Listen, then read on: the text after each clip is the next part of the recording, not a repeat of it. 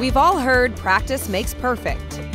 And for Olympic athletes, the drive for perfection is almost superhuman and requires countless hours of training and repetition, again and again. You put in so much repetition into that, so it's almost like relying on your muscle memory then. It was really just about repetition. Each movement is actually so many repetitions. Training the body and the mind to work in perfect harmony so that their every move happens without even thinking about it. We're going to use the headset to allow your brain to push yourself a little bit harder so you can improve your aerobic capacity. Lindsay Shaw works for the U.S. Olympic and Paralympic Committee as a senior sport psychophysiologist. Psychophysiology is a branch of neuroscience, or the science of the brain, that studies the relationship between a person's mental state and the body's physical and chemical functions. Shaw helps Olympic athletes explore the brain's role in achieving peak athletic performance. My job is to help athletes learn about this connection between their brain and their mind and their bodies, and then to learn to work with themselves more effectively so they can perform at a high level under pressure. One technological tool that Shaw uses to uncover the secrets of the mind and body relationship in Olympic athletes is called transcranial direct current stimulation, or TDCS. The system utilizes a headset that's placed over the athlete's scalp. It applies a small electric current to the motor cortex. The motor cortex controls movement by sending signals to the muscles in the body through neurons.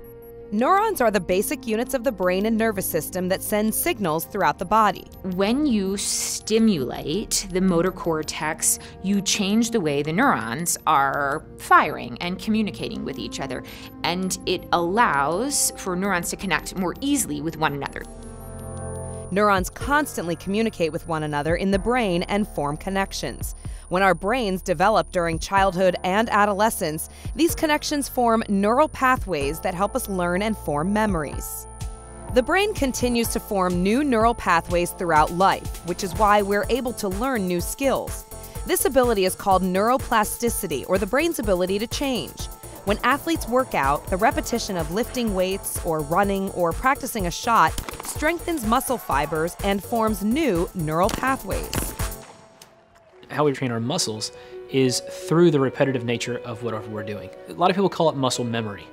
It's not really your muscles learning it, it's your nervous system that sends the signals from your brain to your muscles to do the action that you desire it to do.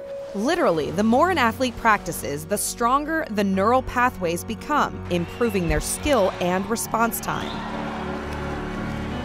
So the goal would be that you could either increase the intensity of exercise or increase the duration of exercise.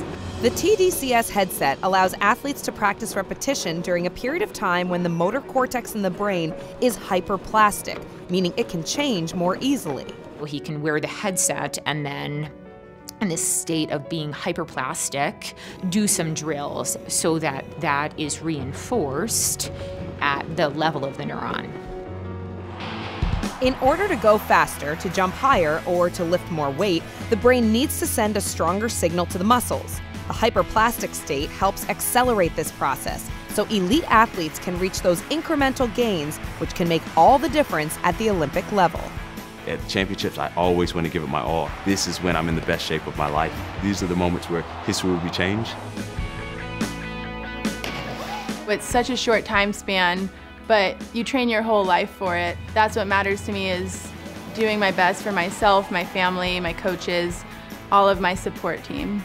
By helping athletes to better train their brains, STEM professionals like Lindsay Shaw give Olympians that extra edge to win the gold.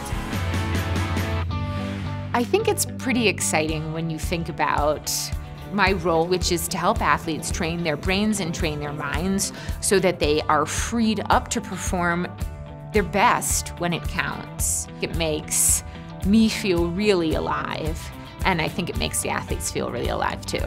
Being able to walk in with 600 American athletes that are there for the same reason you are, supporting your country, and having people chant USA, it does not get any better than that. While practice may never make 100% perfect, it certainly does make Olympians.